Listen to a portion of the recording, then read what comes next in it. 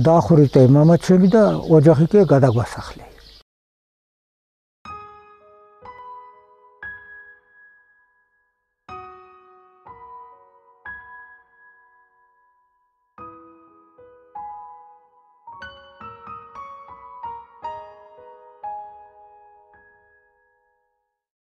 ოთხნი ვიყავით.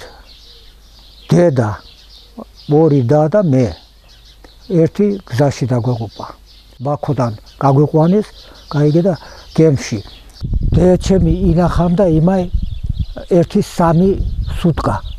მალავდა. რომ ვითომ იქნება გავიდეთო ხმელეთზე, მაგრამ ზღვიდან როდის გავიდოდით ხმელეთზე. ზღვაში გაჩერდა გემი, გაიგე და დაგვაბიზღე იქ შიგმყოფებმა და მოვიდა გემის კაპიტანი, გაიგე და წაიყვანა ბავშვი. არც კი დალაპარაკების უფლებაც არ მოგცი. წაიყვანე და ზღვაში გადაუშვე.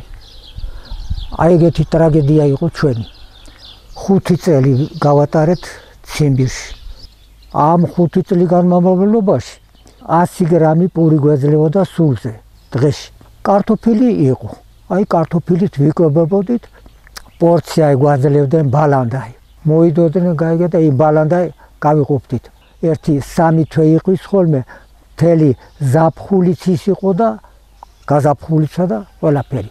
დანარჩენი თოვლი, გაიგე და უბედურება, ყინვა. აი დაყინული მაქვს ეხლაც. ფეხით ითები, გაიგე, მომძრალი მაქვს. რა ვიცი, უკვე გასახსენებლათაც კი ძნელია და მიმძიმს ეს ყველაფრის გახსენება. აი იმის მერე მოვდევ ცხოვრება, მოვდევ და აჰა, ეგე 80 წელი კაცი გაიგე გავხდები და აჰა, ტანჯვაში და უბედურებაში გავატარე ჩემი ის. აი ეგეთი ცხოვრება მქონდა შვილო. რა ვქნათ. რო ჩამოელით, აღარაფერი აღარ დაგხვდა. დეენგრივნად წაეღოთ კოლექტივ, გვითხრე რომ როგორც გინდა იგრე იცხოვრეთო. ყველა ბავშვი აგრესიულად იყო გამსწავლული, გაიგე ჩვენ მიმართ. მასწავლებლობა, რომ ჩვენ გაიგე რომ გადასახლებულები არიან და გაიგე ყველანაირად ვიჩაგრებოდით და ტანჯავდით. სწავლობდი უმაღლესად. მაგრამ მე სასწავლებელი ვერ გავაგრძელე, გაიგე? და იმიტომ რომ არ ამღებულობდნენ, არსად არ მიმიღე სასწავლებელში უმაღლესში. რადგან გადასახლებაში ვიყავ, რეპრესირებული ვიყავ, ვერც ვაპროტესტებდით და ვერც ხმაი ვერ ვიღებდით. ამის შიში გქონდა, რომ ხელმეორედ კიდე არ გედაესახლებინათ. აი ეგეთი ის იყო ჩვენი ცხოვრება. 4 წელიწადი მარსკოვი ავიაციაში მსახურობდი. იქიდან რომ დავბრუნდი, ციგნაკი მქონდა და კოლმეურნეობაში მივალ და მძღოლად დავიწყე მუშაობა. მაგრამ არ მიმიღო არც საბჭოთა კოლმეურნეობის თავმჯდომარემ, არც გარაჟის გამგემ, არსად არ მიმიღე.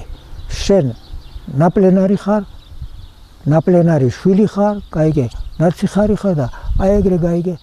შიშ ქვეშ იყო ხალხი და ჩვენი ოჯახი კიდე მით უმეტეს, იმიტომ რომ ჩვენ ვიყავით გადასახლებულები, გაიგე და ხმის ამოღების უფლება, თქმის უფლება არ აქვს.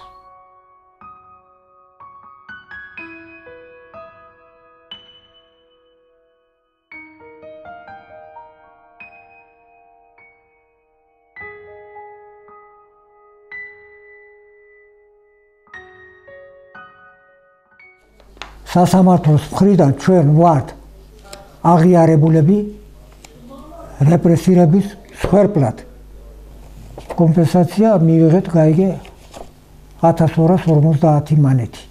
ეს არაფერ არ აინიშნავს იმათთან შედარებით, რომ 5 წელი გავატარე ჯერ იქ ციმბირში, შიმშილში, უბედურებაში, მთელი ოჯახი მსხვერპლი გავიღეთ, გაიგე და აი ეს თუ ყველაფერი აქ რო ჩამოედით კიდე ნასახლარით ვერ ვიპოვნეთ.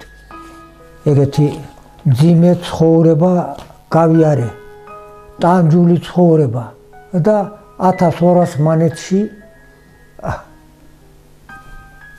შეგვაფასე ეს ცხოვრება და დაგვიფასე 1200 მანეთში.